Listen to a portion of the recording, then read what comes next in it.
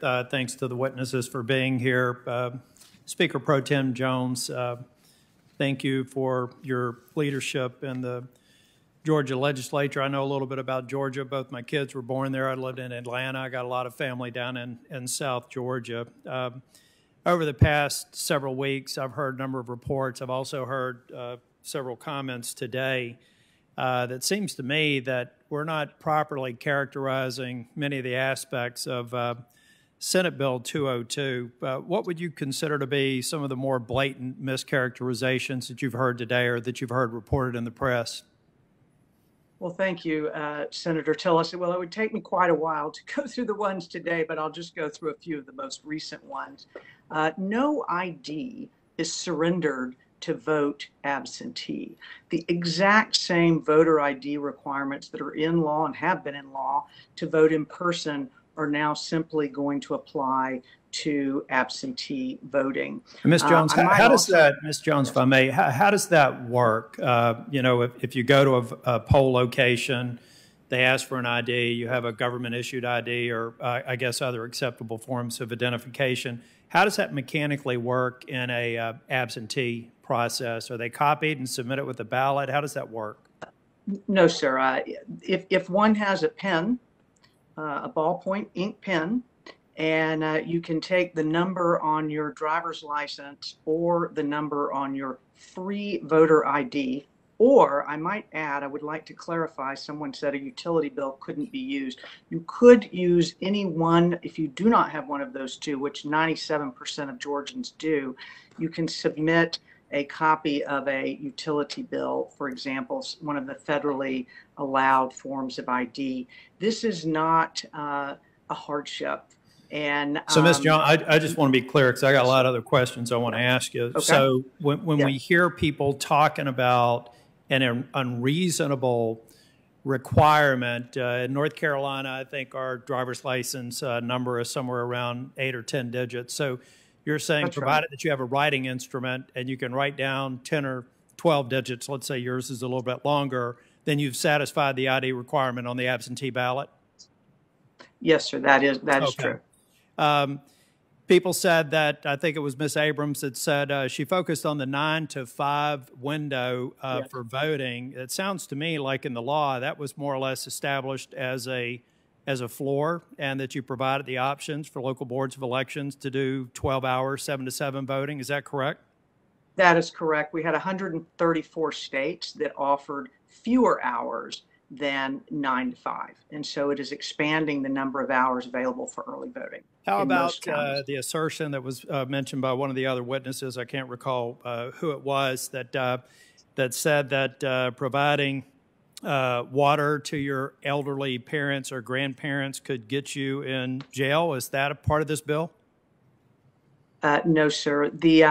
Just as has been in long time current law and is in most states and probably your state, there is a protected distance that was frankly being gamed and manipulated during the last 2 election cycles by activists and candidates handing out items of value, sometimes with their logo on it. And this simply puts so it's another mischaracterization. That's what I mean. All this stuff is mischaracterization. I think it's important to point out that in Georgia you have just under 4 weeks of early voting. Is that correct? We have 3 weeks of early voting, which is quite expansive. Okay, and that includes Saturday and Sunday option. Is that correct? It mandates 2 Saturdays in Senate Bill 202. Previously, only 1 Saturday. And the option for Sunday voting. And two Sundays are absolutely available. Only, may I just say, Senator, only 16 counties utilized Sunday voting in 2020. Yeah. But all 159 counties are able to utilize it if they so choose. Is the provision for drop boxes driven more by the logistics of where you can secure the drop box to prevent tampering? What was the prior witness said you went from 90 to 24 in Atlanta, Fulton County area.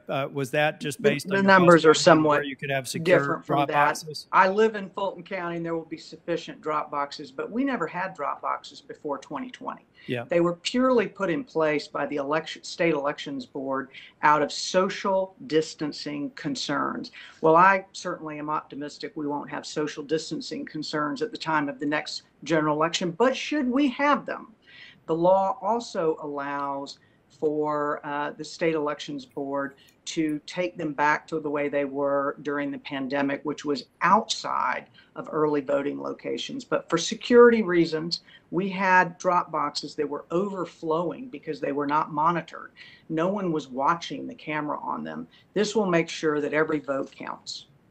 Well, that seems rational to me. Mr. Chair, I have to associate myself with Senator Lee's comment. You know, this has been a contentious hearing, and these sorts of hearings can be. This committee rightly has our members with our differences on it, but I really believe that we need to start getting the facts on some of this, on some of the voting laws. I don't think setting the premise with Jim Crow 2021 is a particularly productive way to get people to talk about states like Delaware that's only currently implementing early voting.